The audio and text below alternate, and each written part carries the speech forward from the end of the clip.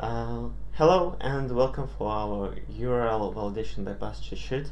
We are really proud of making it live. It was a long journey of 3 months of developing the tool. I hope you really enjoyed.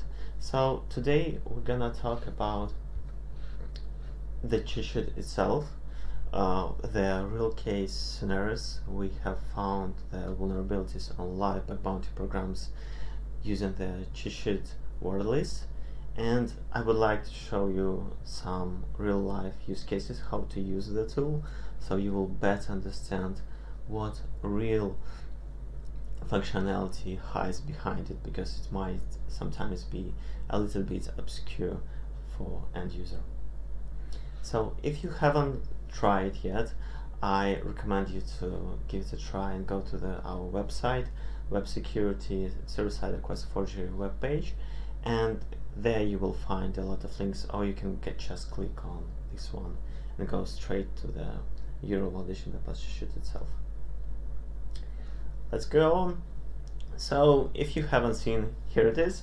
This standalone application, the most beautiful thing of it, it's never sends the information to the any server. It's fully JavaScript application that works inside your browser. Of course, it might cause some problems if you will create a huge, really huge word list, but we will talk about it later on when I will show you the full potential of the tool. So what is the main reason why we designed this cheat sheet itself?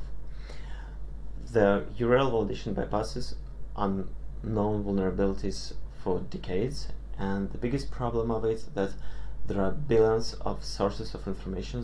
There are different PDF files, research, tweets, etc. And all of this information are distributed across the whole internet. And it might be a big challenge to find out the useful types of payload for your particular case. So that's why we decided to split all the URL validation payloads and techniques to the big groups of the known vulnerabilities, and we call them the arbitrary URL and the host header and the course origin. So fully qualified absolute URL is useful when you have the full string. Usually it might be request parameter, or maybe, I don't know, refer header or any other type of headers. Hostname speaks itself, is just usually host header or where you can submit the domain name. And course is type of payloads that only will be valid course origin value, so you can't send anything that browser won't send through this one. We have a couple of encodings. It was a huge challenge to me to implement the different kind of encodings to be supported with the Burp Suite itself. If you might know, there is a couple of special Unicode symbols that can be sent through the Burp Suite intruder because of the technical issues we have. Sometimes the sequence of bytes cannot be identify the valid encoding of this sequence of bytes because of the nature of encoding. You never know, is it UTF-8 or UTF-16, etc., and the intruder itself cannot predict this. To somehow mitigate this problem, we designed this intruder's person encoding to be intruder least friendly tool, so you don't have to worry about it if you are working with something that supports person encoding. If you're not sure what kind of payload, it's better to use encode everything or special characters if you know for sure what kind of payload you would like to send. And speaking about the modern applications like all of these JSON, GraphQL, etc., we also introduce Unicode escape. This is literally the JSON-like escape sequence where you are using the /u and for digits doesn't represent any kind of UTF-8 symbol. The payload structure itself. Under the hood, the cheat sheet itself is driven by the number of JSON files. Each of these JSON files contains the payload string, prefix, suffix, and the ID. ID is the hash sum of the concatenation strings of prefix, payload, and suffix, so we will be sure that there is no duplicates inside of all of these different kind of word lists inside the JSON string. And the payload itself supports special templates like attacker domain name and allowed domain name. We will talk about it later on, but long story short, it allows you to replace this template with any string you would like to be changeable during your word list generation. We also have a couple of advanced settings that allows you to set up schema paths or any different kind of modification of the payload. It's really useful when you work with different kind of cloud metadata. For instance, by default, it's override your payload with HTTP schema, even you are working with HTTPS, because usually the metadata schema works through the plain text HTTP protocol. But if you would like, you can disable this behavior by changing this checkbox. And now we are heading to the most interesting part of it. So the results of our internal research. We got 6 different word lists. You can see them on the screen right now, and we will talk about each of them in details later on. Cloud metadata endpoint. Right now we support this magic AWS AP address, metadata IP address, and a couple of more taken from the official documentation of the AWS Amazon. So if you would like, you can just select only this word list, particularly for the known vulnerabilities if your target is working on the cloud infrastructure. Also, you can use the IP address modification and achieve the same results of the AWS metadata by entering this IP address to the attacker domain name. As you might see right now on the screenshot, the IP address will be represented in multiple ways, like binary, hexadecimal, or overflow, dword with overflow, truncated IP version, etc., etc. Domain allow list bypass. This is a huge subject. There are, I would say, we can talk about it more than 40 minutes talking about different kind of payloads. I was trying to collect all known working right now payloads and try to reduce all non-up-to-date payloads known in the wild. It's really a good question what kind of these domain allow bypasses we should include, but we decided to stop only on the working examples and not to spend a lot of time on the patched vulnerabilities. As an example, let's say the teaser, I would like to show you the most interesting ones, like this particular one, when you can use the Node.js or browser to treat these string like example.com and Python and Perl like AWS metadata endpoint. I will show you later on the demo how it all works. Another interesting one submitted by our great community example is when your payload starts with allowed string and then after the dot you can put anything. It will not only works for the different kind of CORS vulnerabilities, so you can abuse the different kind of prefix vulnerabilities, but also inside the Python URL lib parse library. Fake relative URLs. These word lists designed to collect all known funny payloads that might be incorrectly treated by client-side code, for example JavaScript, as just a pure string or a relative URL, but when we'll be sent it to the browser, we'll interpret it like the full absolute URL. Just as an example, as you might know, inside the absolute URL you're allowed to put any kind of new line characters, literally everywhere. It can be inside the host, inside the schema, between the slashes, etc., etc. If you haven't seen, the Gareth did amazing research about HTML entities, so these funny string will be treated like the fully URL, even it contains the ampersand symbols, etc. It's all done because of these named HTML entities.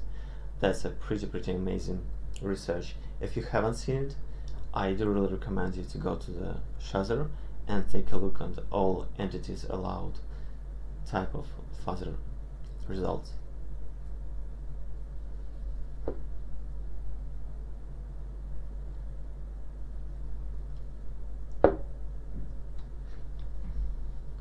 IPv6.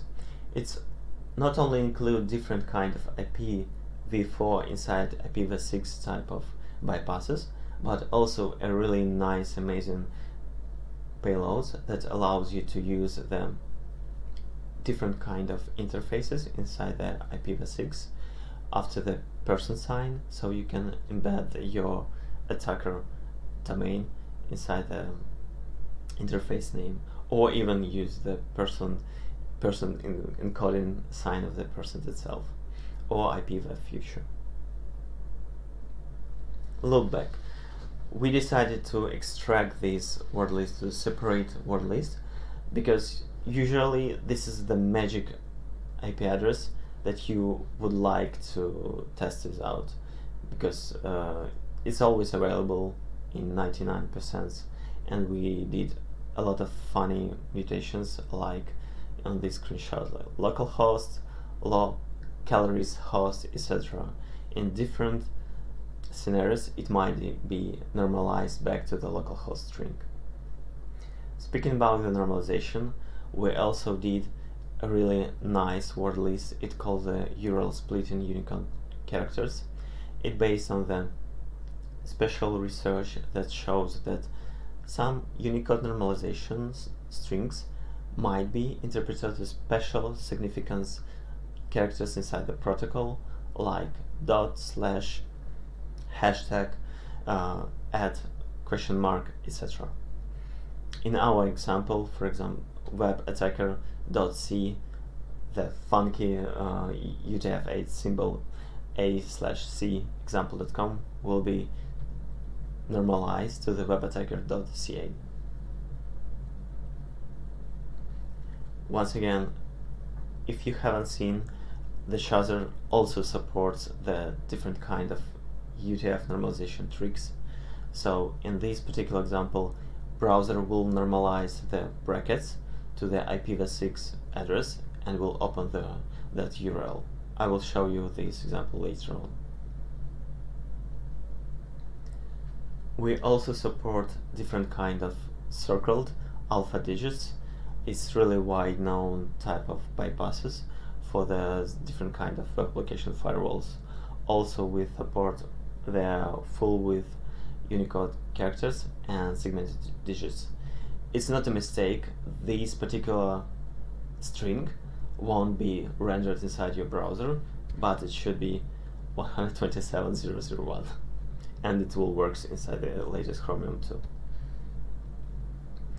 The new release, we just released it today, is a special regex bypass validation attack. Whenever you enter inside the allowed domain the string that contains dots, it will create for you a special word list that will try different kind of bypass techniques inside the dot.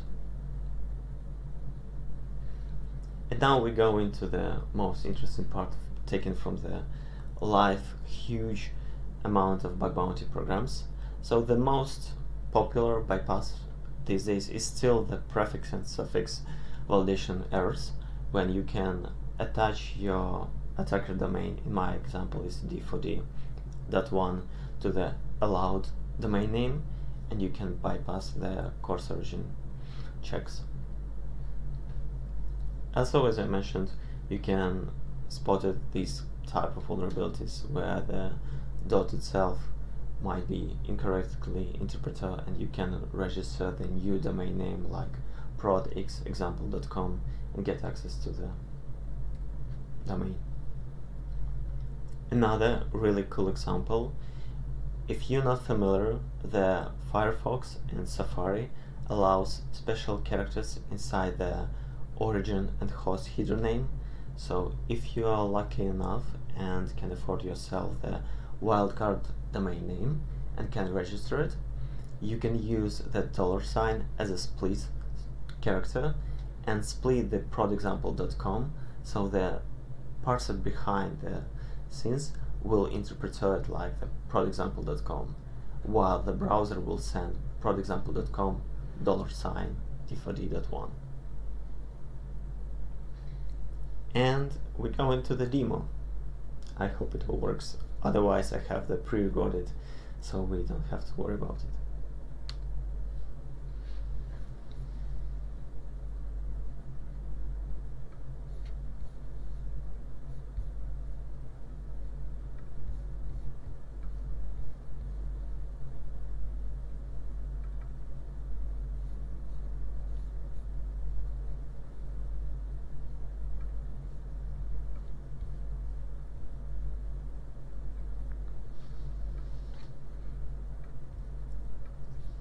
It's pretty simple CORS null checks library in our Web Security Academy. The main goal for today's session is not to show how to solve the Web Academy library itself, is how to use the tool.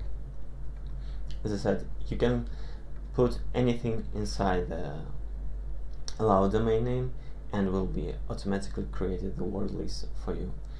We can do it like as I said for A, B, C, D, etc.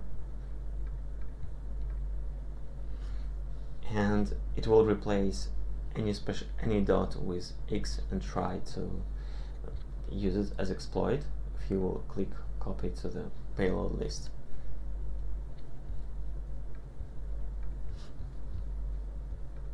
And of course it won't work because it's not a valid example, but it's just a demo. And if you would like to try the real one,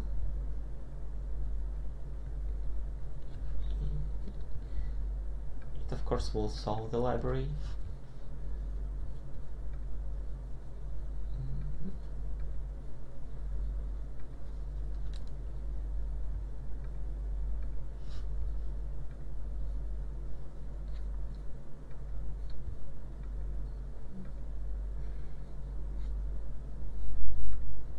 Yeah, here we go. The null will of course return. And now we're heading to the most interesting part of the cheat sheet. As I said, we can create the different circle digits payloads, we can create the full width payload, and even the signature digits. Unfortunately, our app itself won't contain a lot of digits. Yeah, but anyway, it's funny to try this out. If you want to give it a try.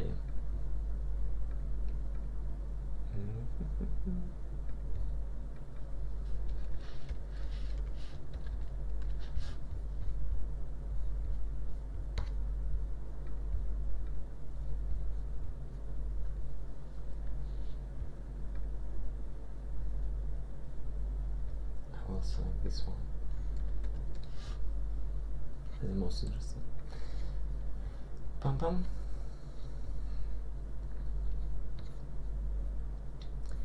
So that's it for this demo. I also prepared a pretty nice one for the Python itself. It's designed to show how the URL parse loop works. So if we will go back here, it's pretty simple one.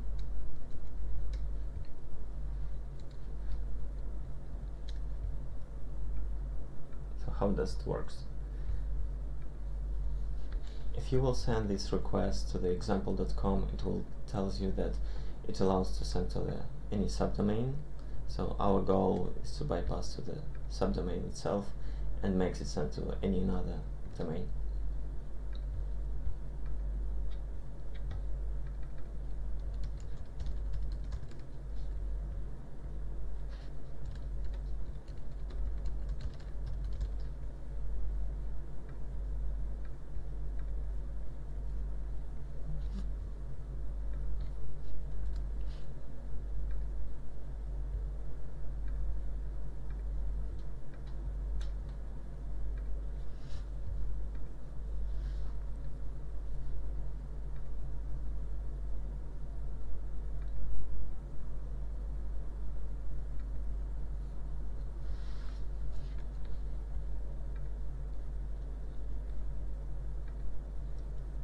So this is a really cool one. As I said, the browser itself will parse this string as a webattack.com, while the Python will consider it as example.com.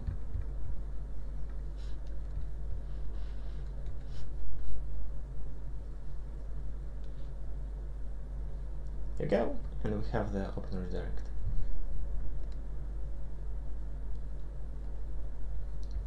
Let's go back to the slides. We put all of these data to our GitHub repository, so if you would like, you can create any pull request to the cheat sheet data itself. We also have the schema file that should help you to identify which keys are mandatory, how to create a new payload, etc. Or if you don't want to bother all of these Node.js style, you can just create the issue request and I will do it. So my takeaways for you for today's session: try different contexts to adjust your word list. Try to make sure you use different kind of encodings. Sometimes it brings really interesting observations. For example, for the Python itself, you can even try different kind of fake relative URLs exploits because it allows you to use non-printable characters inside the schema files. It might have a good results for your bug bounty huntings. And of course, submit your pull requests. And special credits for anyone who already have submitted there's issues, pull requests, and all of these beautiful people who helped me and share their research on the internet.